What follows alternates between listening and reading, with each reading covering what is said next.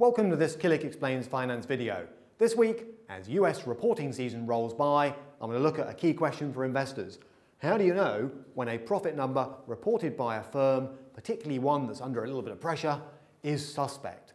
I'm going to look at just 3 ways you can maybe take away the idea that, I need to do some more work, I'm not entirely comfortable with the number the directors want me to focus on. Now, what's being said? Lots of things right now, but The Economist hit the nail on the head. They said this quarterly reporting season has become a carnival of confusion for investors. And the reason for that is there are so many different ways to describe profit for the year as a company. Now, it's bad enough if the company sticks to the rules and regulations and the law and just reports the numbers it's supposed to, which are these. So a basic profit statement for a UK company could include at least 4 different measures of profit. There's gross profit, there's operating profit after overheads, there's profit before tax after finance costs, and there's profit for the year at the bottom. And if you look at my very simple example here, and I have simplified, you'll notice that the gross profit is positive and large, the operating profit after overheads is quite a bit smaller, the profit before tax is 0, and if you knock off tax, you end up with a negative number. So what on earth are you supposed to make of those? Which one is the most reliable? Now, a lot of analysts will start with the operating profit number as it happens, but you can see the problem. Terry Smith, famous city investor, prefers gross profit in a lot of cases. So even when the company is just sticking to reporting what it's supposed to, you've already got at least 4 choices. Now, I'm actually not dealing with that issue directly here. I deal with it in other videos.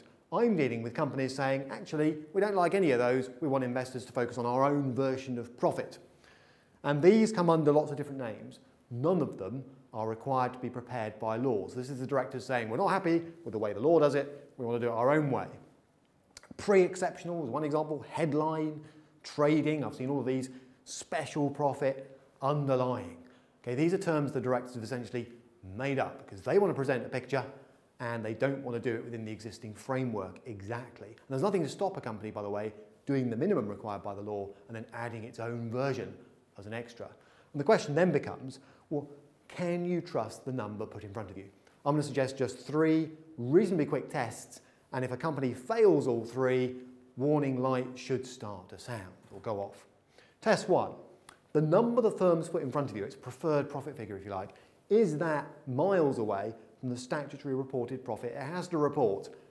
On average in the US, that gap is around 20% at the moment, all right? So just be aware that there can be quite a big gap between the two, and if there is, all right, you need to do a bit more homework. You may not be able to trust the company director's favourite number.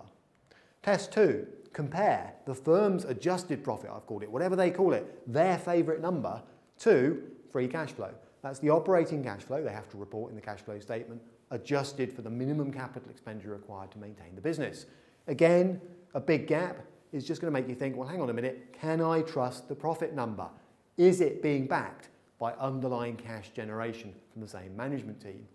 And test number 3 is when you see an adjusted profit number, I've called it that, it could be any of those others, headline, underlying special, whatever they call it, a big number there and low tax payments. Because could it be that what's happening here is the directors want to present a high profit number to investors, but the people who do the tax calculation, HMRC, are saying, actually, we think the profit for the year is a lot lower, and that brings down the tax payment. That, again, has got to be a little bit suspect. So if you get all 3 together, then certainly you want to be asking some questions and not just going, yes, I trust this number. Now, I've covered a lot of ground there and taken a lot for granted. Any questions? editor@killick.com. And if you're thinking, oh, I need to know more, and then come back to this video, please see our comprehensive library of videos at killickexplains.com, and in particular, click on the Financial Statements tab.